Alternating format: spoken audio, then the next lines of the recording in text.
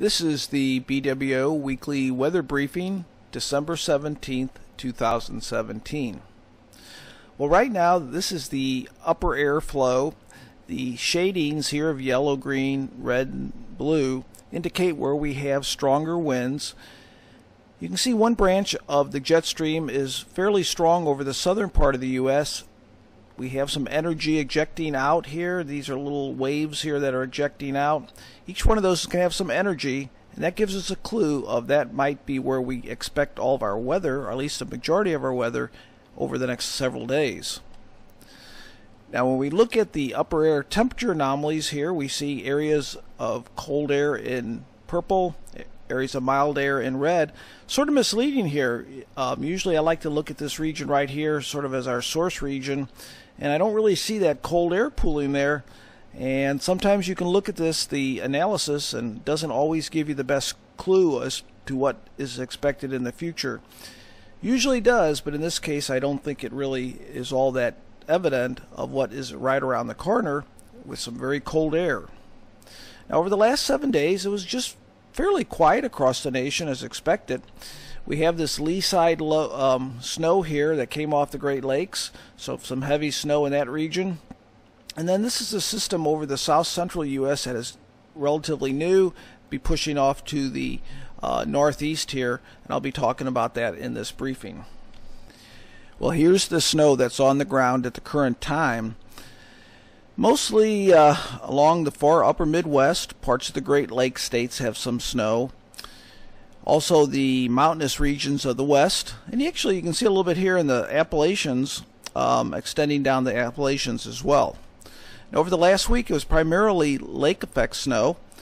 Lakes are still open. That might be changing though as we get into late December quite a bit. But look at this, you can see just on the lee side of the lakes enhanced snow, actually even a couple feet of snow in these areas in red. Now, we do have some significant soil moisture anomalies, mainly dry anomalies, and these are the areas in red. You can see Southern California.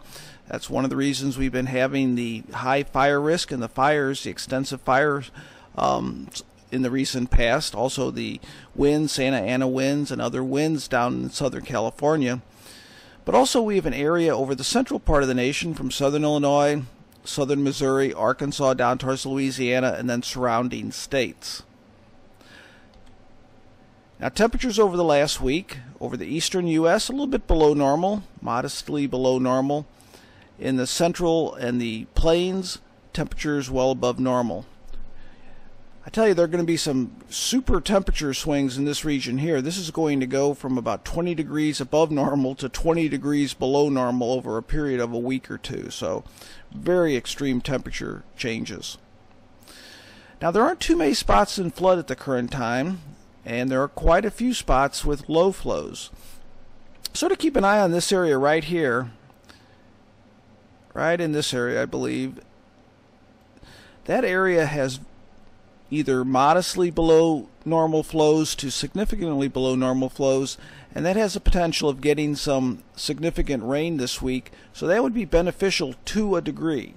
Unfortunately, we might get not only past that beneficial point to where we might have a risk for some flooding.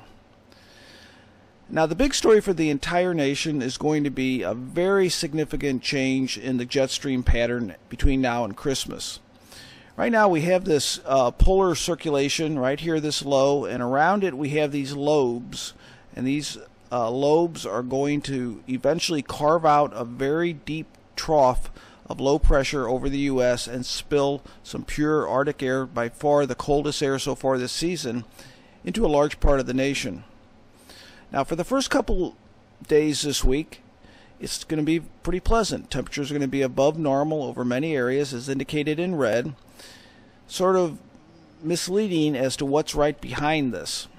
So when we look towards Tuesday, what we have here is we have several fronts, and the front over the south central U.S. and the southeast U.S. will have a number of waves along there, and what I mean by waves are areas of low pressure, and each one of these will increase or enhance precipitation. That's going to be our focus for precipitation.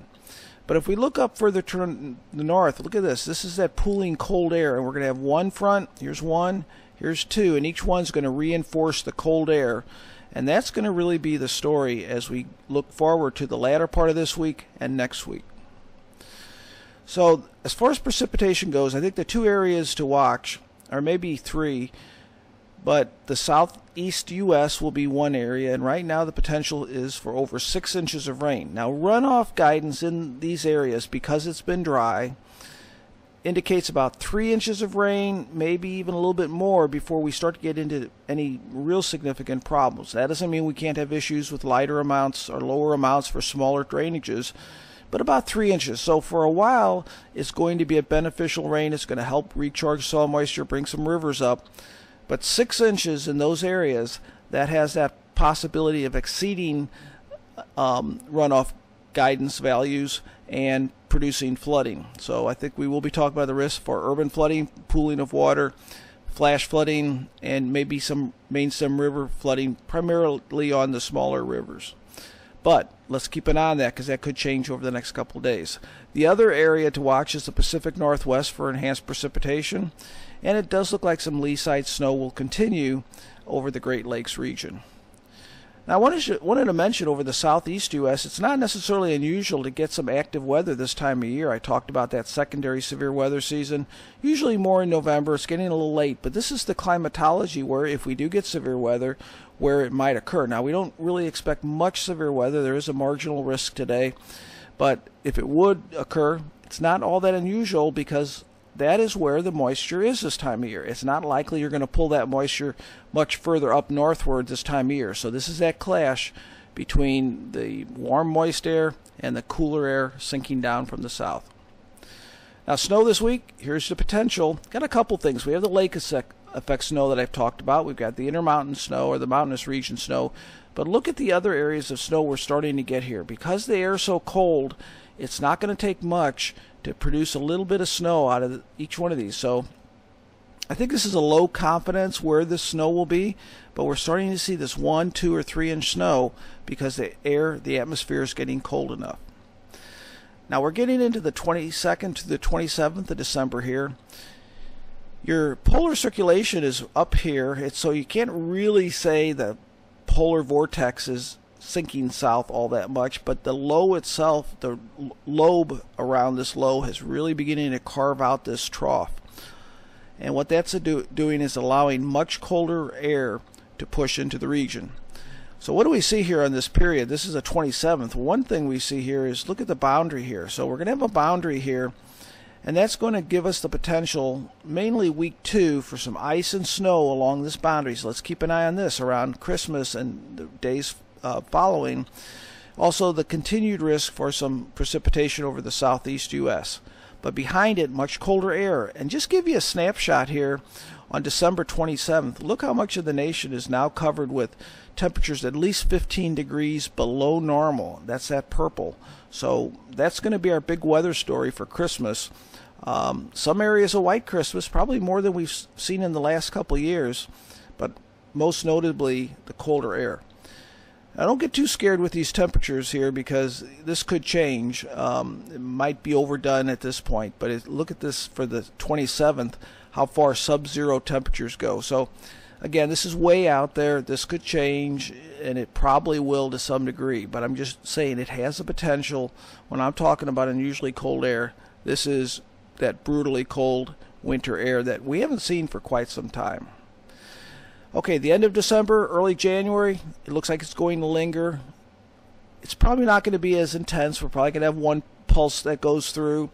It's going to linger. So once this moves in, it's going to be around for a while. Rainfall week 1, I think I talked about that, and week 2. What I want to bring to your attention here is back-to-back weeks along this axis here. So we could be looking at some issues.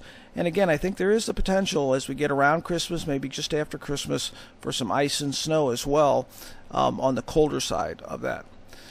So what we will be seeing is some very significant changes in soil moisture. And I showed you that, if you remember that soil moisture map that I started this briefing with, how dry it was. So we're going to go not just from temperature, extremely mild in some areas, to very, very cold. We're going to go from very dry to perhaps very wet over the south central U.S.